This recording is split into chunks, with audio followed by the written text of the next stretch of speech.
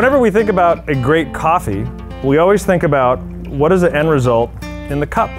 How do I get a particular flavor and an experience? And our team here in Seattle, we are experts at finding the right ingredients to pull perfect flavors together so that they live in a beautiful cup of coffee. So in the cupping room, we always sample roast a small bit of coffee and then we add it to these cups and then we're going to taste the coffee. We like to slurp to get a sense of what the coffee has to offer in your mouth.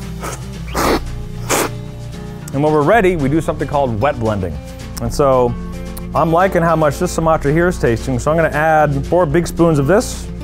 In the aged coffee, because that's such a unique flavor, I'm only going to add 1 of those because it's such a big, intense flavor.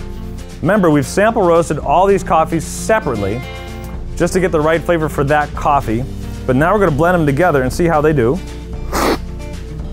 And so when we're ready and we think this is the right combination, we will then take the individual components and we'll blend them together and we'll say if it's 25% of this one, 50% of this one, another little bit of this one.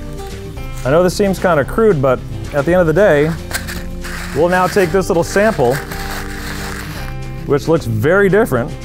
We'll sample roast all these coffees together to see how well they do when they roast together.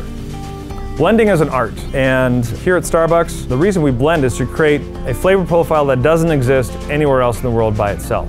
So when you explore our Starbucks blends, know that behind every single one is a unique different set of ingredients with a unique flavor profile and roast profile that creates that blend and makes it its own.